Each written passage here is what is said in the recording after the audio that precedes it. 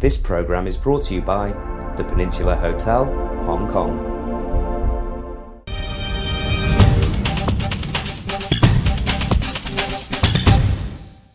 Hello, this is Tally Andrews and welcome to Travel Daily's Travel Channel. Rising room rates helped hotels in resort destinations across Asia achieve double-digit gains in terms of revenue per available room in February.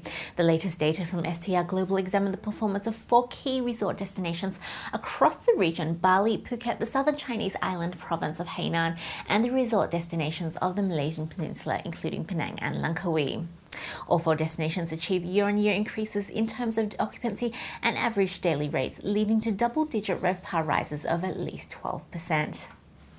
In other news, Starwood Hotels and Resorts has announced that its Sheraton brand will add 16 new hotels across China this year. The brand will add its 4th hotel in Shanghai, its 2nd in Beijing, as well as its first 2 hotels in Guangzhou in 2011. In total, Sheraton will increase its portfolio in China to 53 properties by year-end, with the brand accounting for 50% of all Starwood hotels under development in China.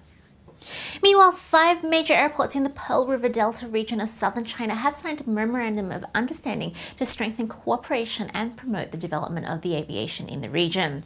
In a meeting hosted at Hong Kong International Airport on Friday, the chairman of Guangzhou, Macau, Hong Kong, Shenzhen and Zhuhai airports pledged to implement a plan for the reform and development of the PRD region, strengthening cooperations between the 5 airports.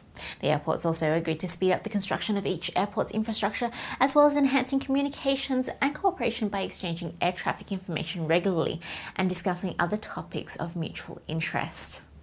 A major renovation project has been completed on Silversea Cruises' Silver Shadow luxury liner. The 2-week makeover was completed in Singapore before the ship returned to service on the 19th of March. The project saw a new look for all suites, and all public areas have received new upholstery, carpeting, curtains and wall decor. On the Silver Shadow's decks, the jogging track features new synthetic turf, and the pool area has been fitted out with new deck furniture plus new sound and light system for evening entertainment. And finally, in today's news, the Korea Tourism Organization has announced that it will launch a global online campaign called Buzz Korea, aimed at promoting the country's food and culture. The global online campaign primarily targets English, Chinese and Japanese-speaking countries, and includes the Korean Food Top Chef Challenge, featuring 6 American chefs facing a challenge to cook Korean food. Visitors can visit Buzz Korea website and vote for their favorite chef, with a chance to win prizes including MacBooks and iPads. And that's it for today. Thanks for joining us. We'll see you again tomorrow. This program is brought to you by the Peninsula Hotel, Hong Kong.